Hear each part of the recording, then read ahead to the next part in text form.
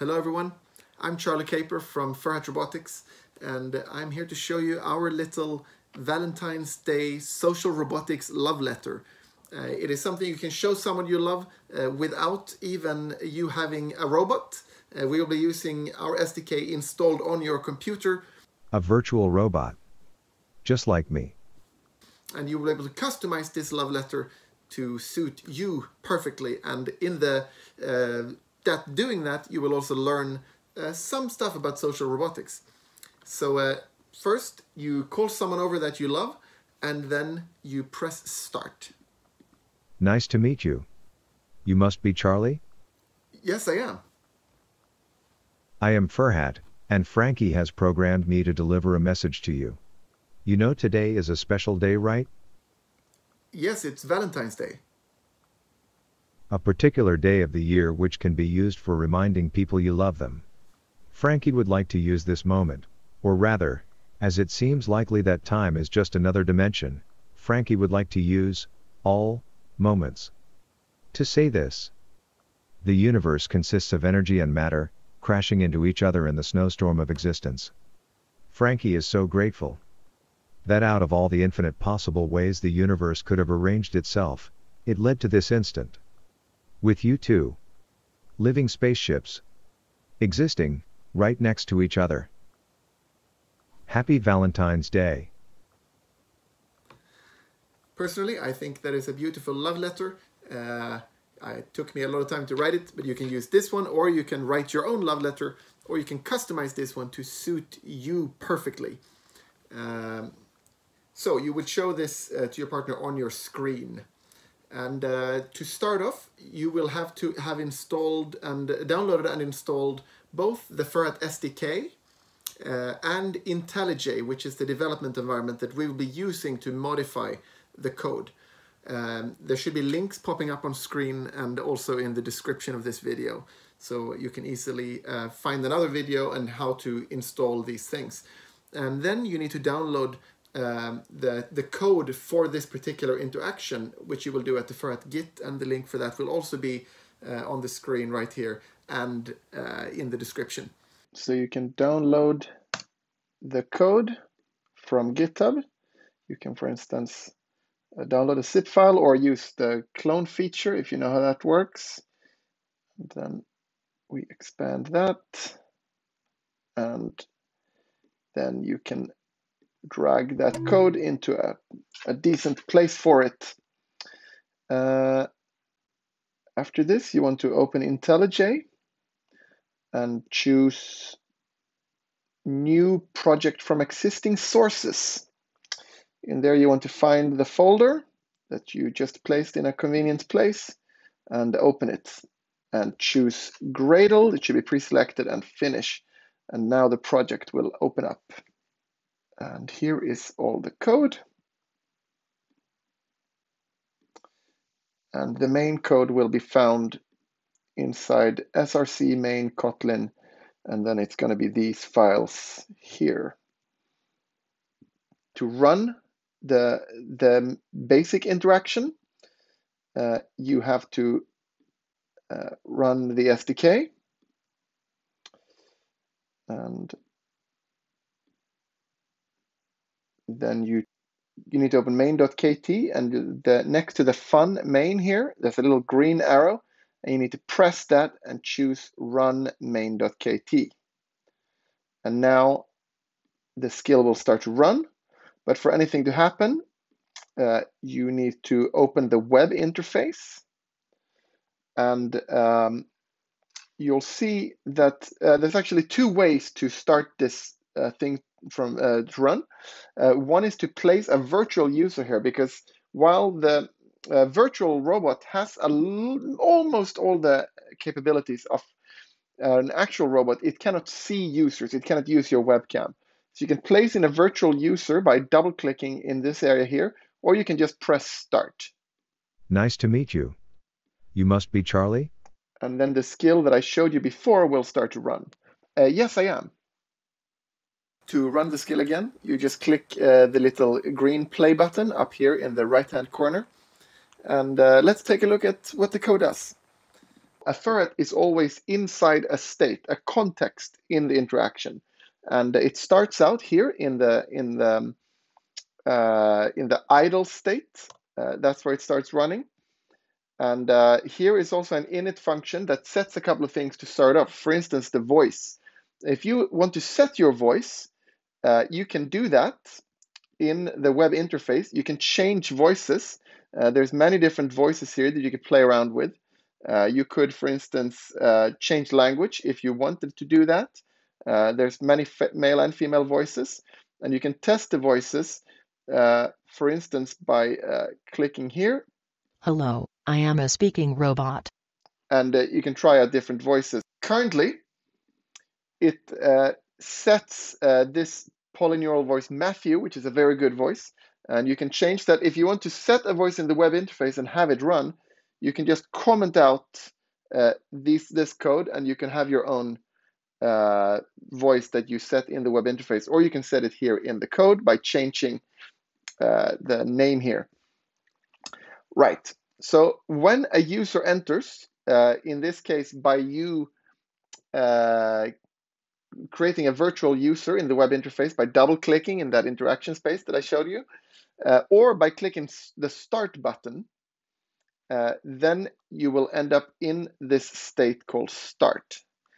By the way, all the states here will inherit a state called parent. That means that what's in the parent state, all of these states will have those things as well. So the parent state contains this button that just starts the interaction off. It also contains some functions for when users leave. And if someone says a response that that particular state can't handle, it will the robot will say, sorry, I didn't get that, and enter back into the state to listen again. Also, if it gets no response after a certain period of time, it will enter back into the state, a re-entry.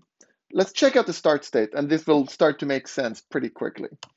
So here is where you can change the names of the people involved. You might want to set coder name to be your own name. I've done the opposite here for the interaction that I showed you in the beginning to make sense. But you set your own name as coder name, and your partner's name that you want to show this interaction to, you set that here as partner name. Just change out the names, and it will work out perfectly. So how these states work is that when the robot enters into a state, it will say these things that are in the onEntry handler here. It'll start, in this case, by making a gesture. It'll make a big smile with 0.6 strength and the duration of 2.5. And you can change these values as you like. And then it will say, nice to meet you. You must be, and the partner name up here. And then it will start to listen. It will listen for certain things. If it hears nothing within a set period of time, normally 6-8 seconds, then it will trigger what was in the parent here, the on no response, and then it will re-enter. And what happens on the re-entry is what's in this handler.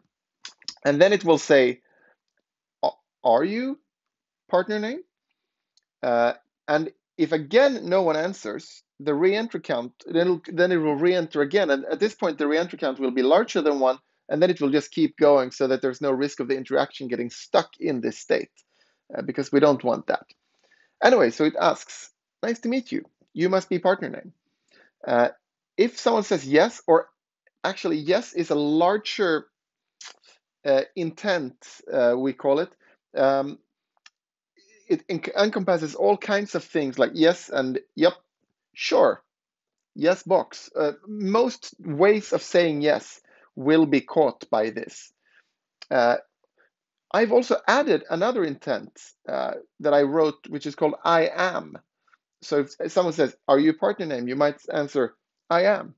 And this will not be caught by yes, but I am will catch it. And then this raise yes just means that we will approach this as if they had said yes. So that will trigger everything that is in this state. If they say no, the interaction will end. You can just play with that, or you can add whatever you like in there. So, are you a partner now? Yes.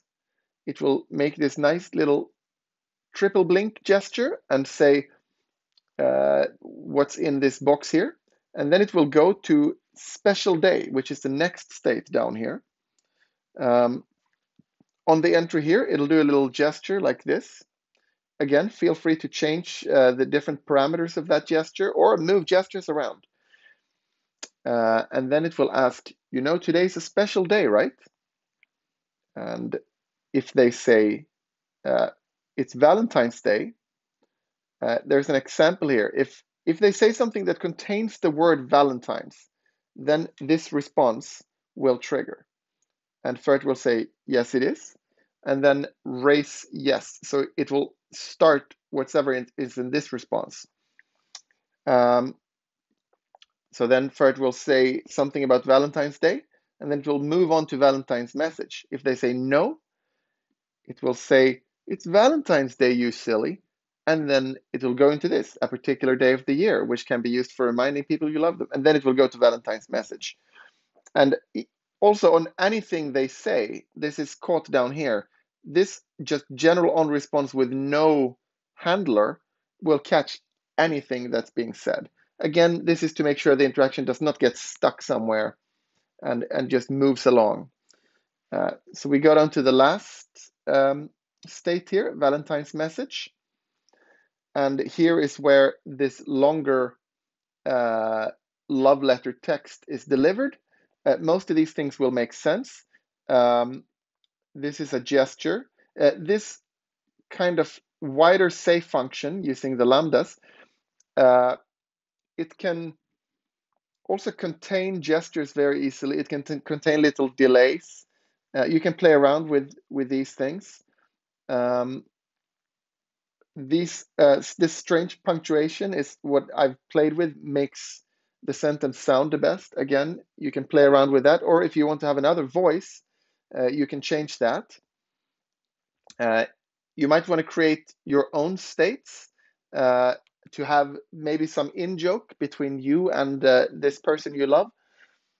Then you can go in and sort that out. I'll show you in an intent, the I am here. It contains just some examples of what is that way of answering. Actually, I see now that I should have had Valentine's up there in the general. We could fix that as well. I can use this intent for Valentine's. Then I would just change it to look like this. On response,